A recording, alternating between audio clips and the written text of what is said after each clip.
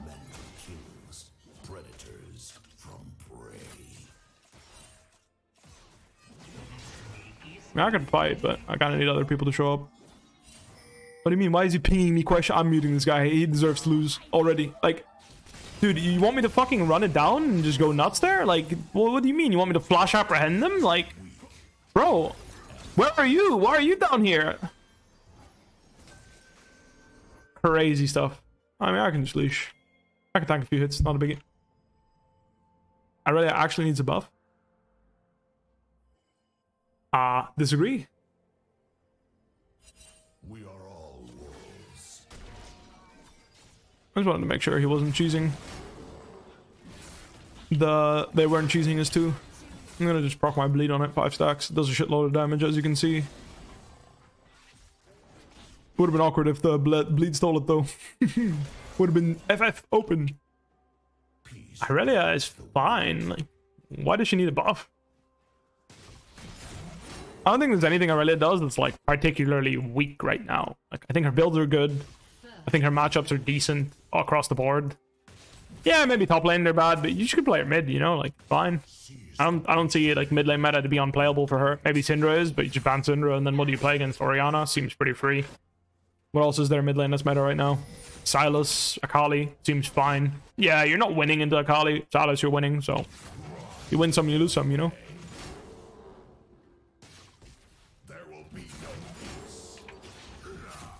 I can get this push against this guy because he's just playing really safe for no reason. And then he lets me hit those Qs, you know, and it's just like the point is, this is what I mean with like why are Asian top laners better than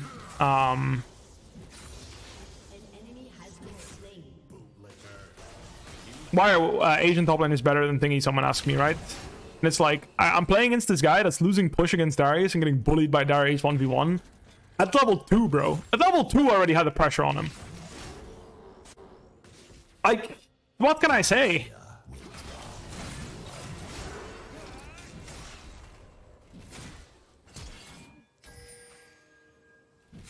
See what I mean? It's like, I can tell you, if I play on Korea server, that doesn't happen. I don't get to bully a Jace and send him, like, make him flash away from me this early without flashing. It just doesn't happen.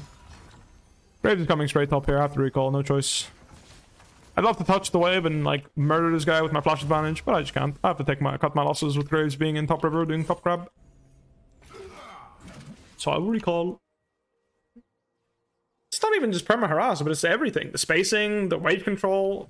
There's too much to really like say specifically what it is, right? But my point is, like, I'm not gonna blame this fucking random Jace player for the difference between between Asian and Korea, but you can't neglect the fact that having better players on average in all your solo queue games is a boon, right? That's a big deal, right?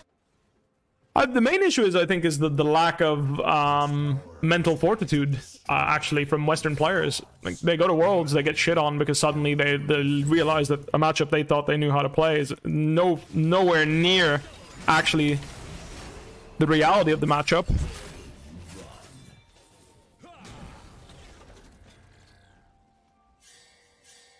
And I think that's like the hardest part for most players is they show up the Worlds and they get their fucking shit kicked in on repeat every single scrim.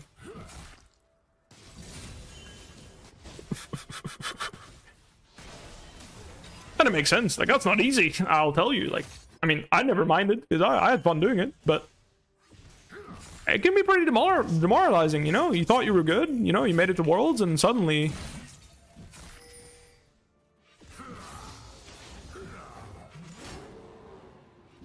everyone's like, you're the joke on the block, you know? Like, everyone genuinely thinks you're fucking shit.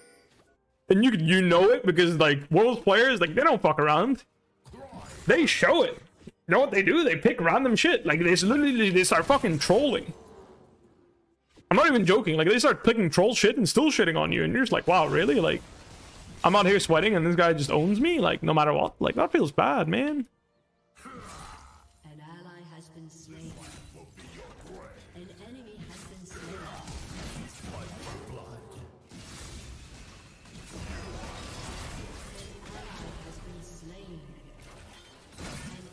has been slain. He may live, but I won't let him re-enter the tower unless Graves comes to stop me. Graves is down there, so he doesn't get to re-enter. He doesn't have plant yet. It's 10 more seconds, so... Not a bad flash, I'd say. A bit of a flip there, but I was fairly confident that I'd get that. Fairly confident. I mean, if he kills me there, I'm pretty sad, but... If his hammer Q kills me there, I'd be impressed, honestly. Like, here, Jay's doing that much damage and just EQ, that's pretty impressive. I had a feel for how much damage Jace is doing. I don't think it would kill me there.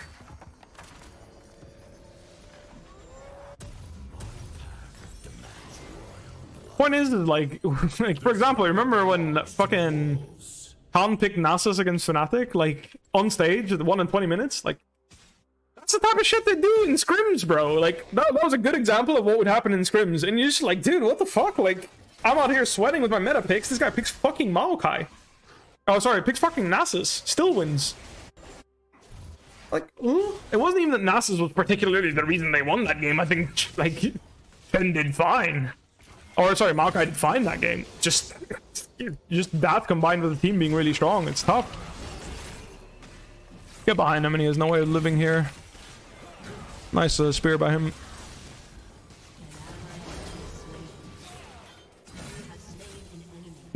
There's glimpses of it, you know?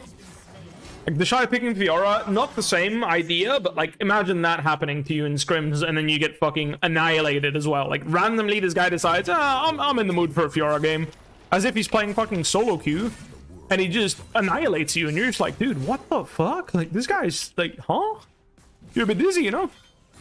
And like I said, it can just be demoralizing after a certain point. I'll just recall here instead of playing to like dive in between towers. Graves could be topside. I don't want to take the risk. I'm already massively ahead. Capital, like, sorry, spending my money is more meaningful, I think. I'm just gonna get the movement speed component instead of the pickaxe. As long as I get on top of him, I obviously annihilate him at this point, so yeah.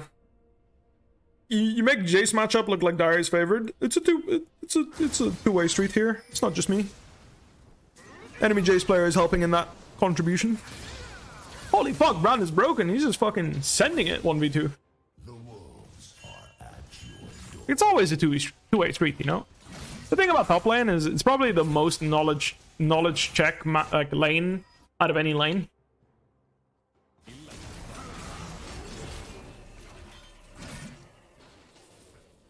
Wait, why did he walk back into me? I ulted him there just for the bonus damage. I just wanted the extra damage. It gives you a mini dash too, so if he does walk into you, you do punish him, but like, there's no incentive for him to do that, you know? He chose to do that. Anyway, I'm gonna go with the plant no matter what, because I don't want to get ganked by Graves and die, so... Bye. Brand is beyond broken. I mean, I don't necessarily disagree that Brand is quite strong, but beyond broken? I don't know, I feel like... I mean, as a Juggernaut player, I don't really mind Brand all that much, because I actually play champions that can stat check through his damage output. He shock blasted the back wave, so I'm going to make him lose 3 melees here before I start pushing. So you just kind of look at these melees, right? You can start auto-attacking the range creeps and like setting up the range. Like you can set up the creeps as they're dying, and it's like similar enough time, but you get to die guaranteed 3 melee creeps, which is pretty nice. If you fast push and he stays, maybe he shock blast them or something. But if you put your body in between them, then it's guaranteed. I don't think my bleed kills these, does it? I think I need Doran's blade for my bleed to kill them, yeah. Well, missed some CS, that's fine. I'm take another recall here. Same thing, just solidify your lead. A gold lead, when you don't have a completed item, is less of a gold lead than when you have a completed item.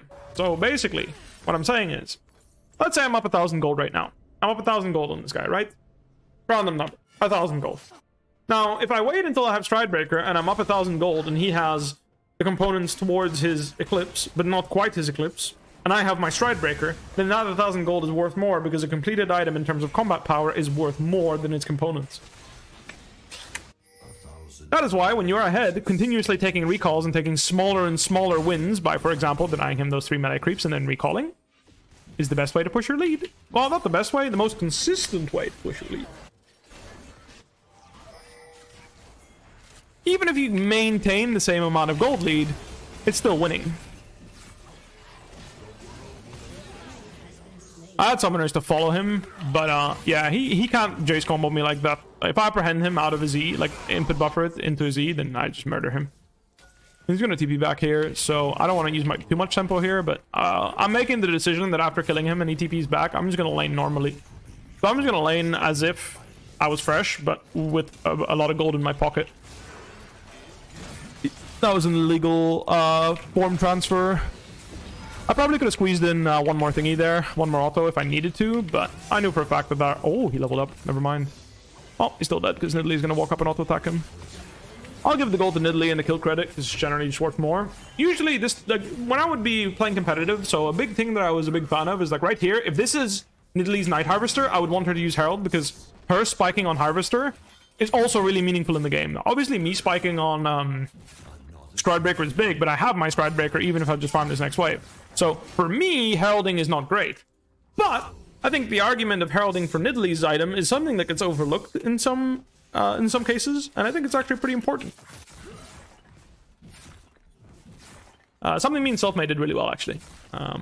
Communicating around that and actually making plans around that. Especially when he played champions that would like hard snowball off that.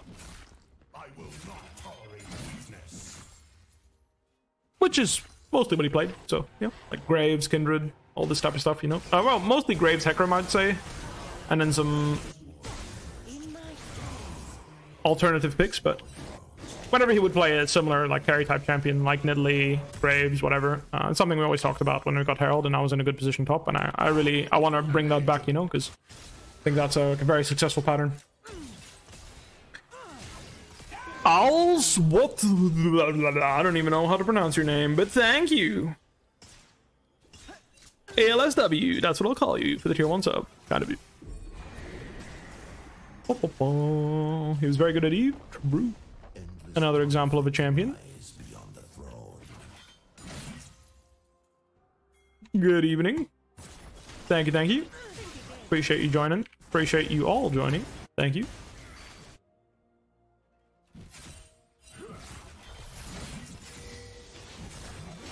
I should have started pinging earlier, but see what I mean? Like, I know that it's a speaker, right? But it's a good example of someone like, he helps me communicate. And when I dropped the ball in communication, he picked up on it, right? Like, he started pinging Jace as soon as he was showing mid on a ward, even though I hadn't. He could be going some other way, but for the most part, I think I'm pretty happy with this. When you hit level 11 and you stack your passive like I just did, you do a shit ton of damage, so I decided to capitalize right there and then. I have upper hand to extend the trade, so I'll just back off here. But yeah, I just took that turn because I killed the enemy support there. I mean, I was just looking to... like, I was just looking for Jace, and then suddenly there was a buffet with a support player. All you can eat. Double kill. That R did 75% HP bar damage. A little less, but the bleed would have, yeah. But yeah, he has quite low base health, and in general, he's low level, so level 11 is one of Darius's largest spikes that I try to play around. The ult damage gets pretty silly at level 11 already. Carrying the 25% win rate earlier, you know it. I mean, he's playing fine this game. Nothing impressive, but nothing to whine about either.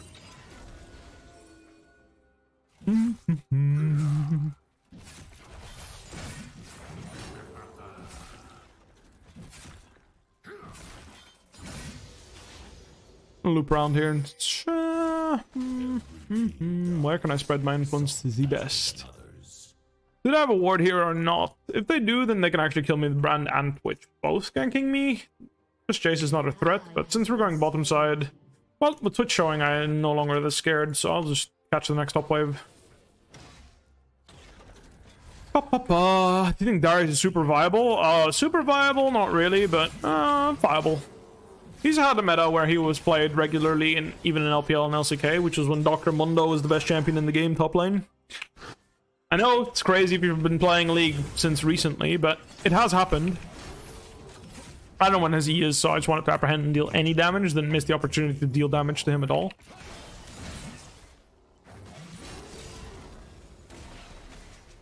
Which is a bit annoying. I don't think he's a threat necessarily, but...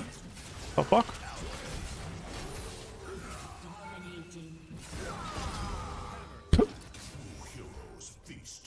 this guy's swapped forms in my face like 3 different times, and I've killed him every single time. I wonder if next time I'll learn. But yes, I will kill him again. If he disrespects me again. That is a promise.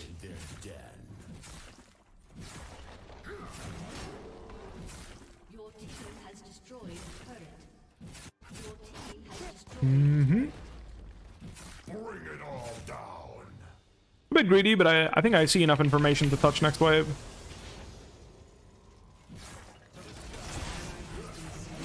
I didn't apprehend the damage there. That's my bad. I'm gonna leave because I'm not worried about him. I'm worried about who's coming after him. Death to the king by my hand. I need to apprehend the hammer damage there. Otherwise, apprehending like that is bad. Well, it's not great. As far as I understand, you did not have phase rush for that, so...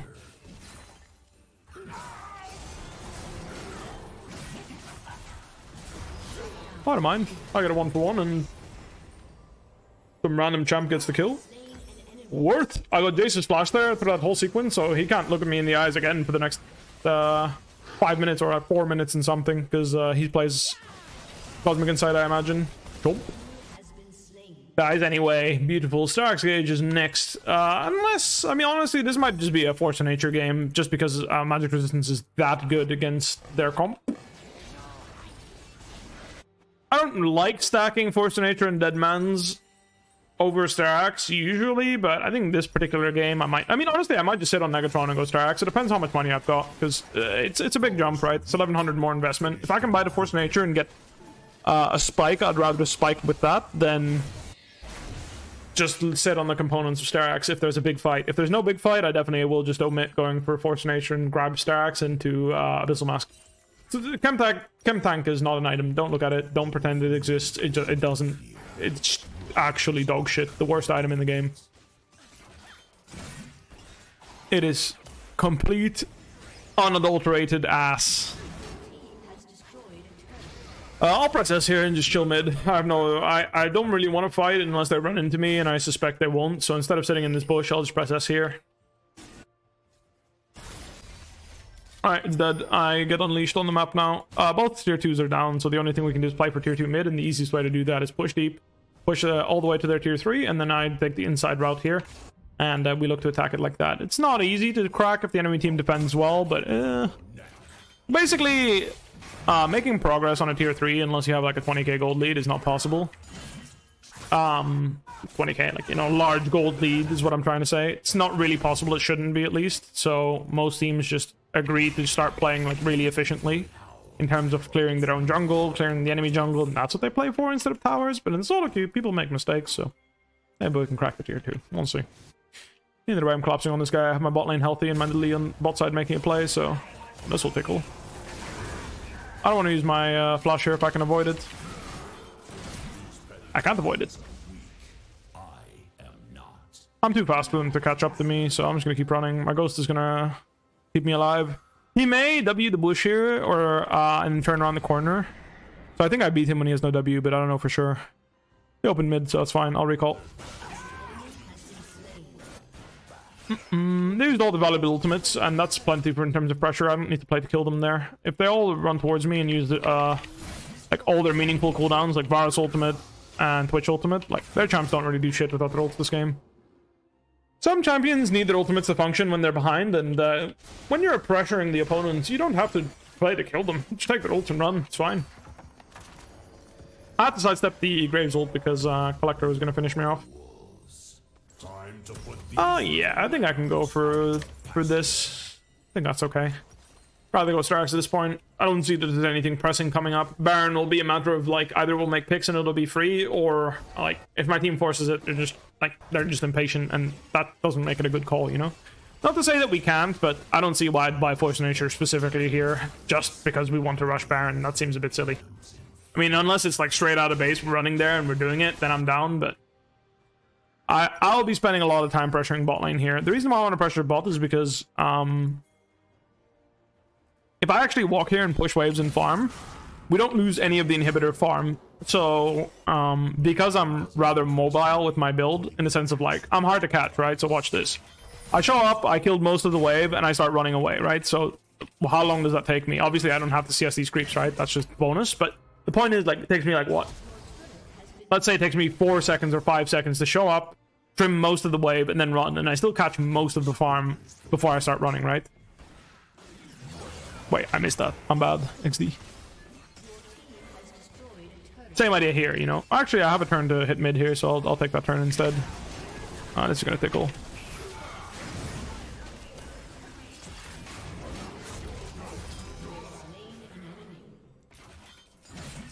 Queuing gives me movement speed even if I hit creep, so I queued there to hit the creep to get movement speed. Rest in peace and farm. But I still get the experience, which is nice. But this is the idea of still pushing, going bot lane and pushing, and then just you push, move mid, push, move mid, push, move mid. The wave just spawned, and I kind of want to stay until I have my Star Axe before I base, so I'm just going to chill here. I probably can't kill Jace. He has flash, and in general, he has 2 items now, so he deals damage. I can't ignore him completely. So I just want to like, catch it safe. A neat trick, actually, if you're playing with an open inhibitor yourselves, is to leave the melee minion up as long as you can. The melee minion is actually capable of killing whole minion waves by himself. So the strat there is he solo kills me actually there. I could apprehend him out of his hammer Q and I'd beat him, but he solo kills me if I don't apprehend his hammer Q, so that's my bad. Yeah, I shouldn't have gone for that. That's my bad. I got greedy. As I was saying, basically what you do is you kill every other creep except the super minion, and the super minion will clear the entire minion wave, even if it's a cannon wave. If it's full health, it will clear the entire minion wave. So what you can do is you can literally just right now what they can do is, if they don't want to take this tower, let's say, obviously it's not bad for them to, it gives them bounty and stuff, but let's say they don't. What they do is they clear the whole minion wave except the super minion, and then it will create a slow push by itself, and it will eat all my farm, and meanwhile, they only lose, like, you know, 90 gold, because they didn't farm one super creep, which is 90 gold, but every other creep on the wave is worth the big bucks. It's a neat little strat you can do if you want to be really efficient when you have an inhibitor down.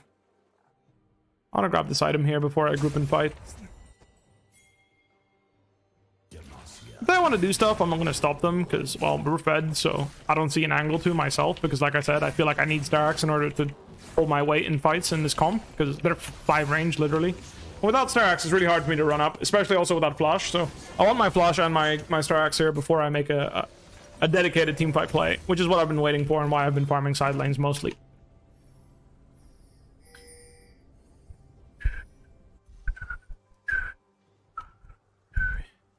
Is it worth the trade-off of continued pressured side wave with Baron up, though? Yeah, because it's only one super, and the super will die to the second minion wave. It's just... like... the supers will die. It's not like the supers just one-shot the wave with full HP. So when it gets to your Nexus, the supers will be, like, you'll be fine. Unless there's a champion that can TP on them, it's fine. Obviously, like, there's sometimes it's better to clear the wave, but there's actually more pressure on a side wave when you fast push the wave and ignore, like, let the supers walk all the way up here. Sorry, let your wave walk all the way up here because you create a massive slow push towards your own base. Because you're like, let's put it this way: blue team supers start fighting minions here. They're gonna stack supers all the way down, here, and then you're gonna have a 2 or 3 super minion wave that's going to absolutely decimate your base by itself. So it's actually better to do the strat if you're worried about side lane pressure. I want to grab this cannon before I move. I was hoping Twitch solo opening wouldn't kill both my jungler and my support. I'm down for one of them to die and then Twitch dying, but both would be a bit much. I'm investigating.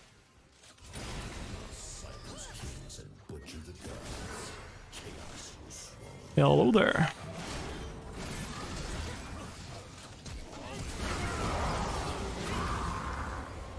Hello, motherfucker.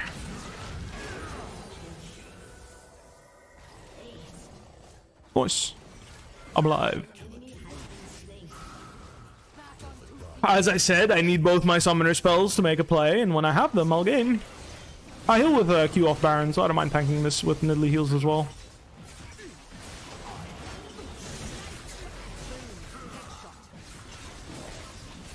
I was a bit greedy going for the virus kill there, but I was in the mood for it.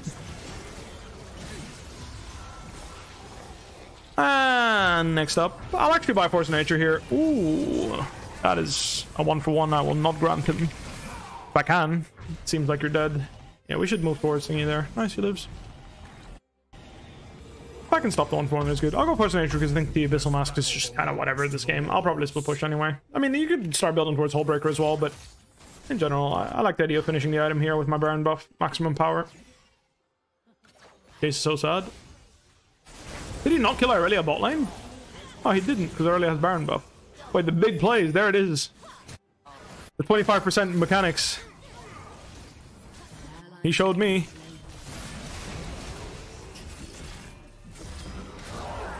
You hug the wall there. So a small movement I did there is before I committed, as like I stepped in between him and the wall before I apprehended him. Because that means if he eats me into the wall, I can apprehend him anyway and he'll die. And if he doesn't E me, then I only need one more auto attack and to apprehend R. I needed one more auto before I could apprehend, auto, R him. And then that's a sequence that you can't interrupt as Jace. Because he will E me during my R animation and he'll be dead anyway. Because I can auto into R. So small thing there, but it does make a difference. Small difference. Maybe not this game, but it'll make a difference in one of your games if you play a lot of Darius in this matchup. It's a lousy apprehend. Just fact checking, you know. Testing the temperature. How scared is he of me? You see what I mean? Like just running at some people, you will get their cooldowns. They're so scared of me. And it's like the reason why it's good what I'm doing is because my teammates and cannons are hitting the Nexus, right? So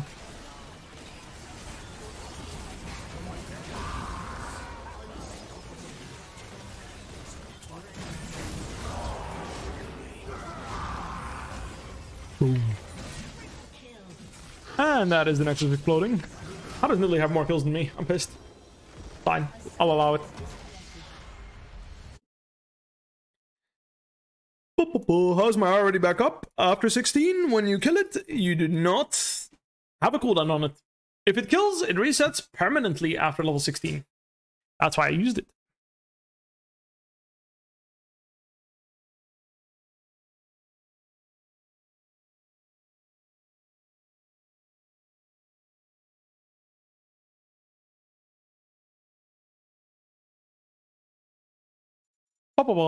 Speak up played well this game. What a shame I couldn't watch landing phase. You'll get to watch it on the VOD. It'll get uploaded to YouTube eventually, and if not, you have the Twitch VOD. If you are dedicated enough, you will learn. I'll be in queue anyway. Feel free to go check it out. But Darius feels like Season 5 reworked Darius. Yeah, Starax is pretty broken. Having a Camille's Q without CD. Bro. Back in my day, people would compare Darius ult to Cho'Gath ult. Comparing that shit to Camille Q, bro. Camille Q is like one step ahead of poor little Choggy.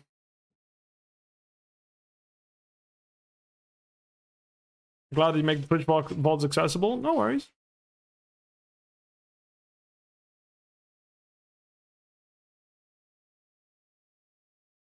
Camille Q was Cho'Gath ult. True. Just turn brain off, run in, 2 hit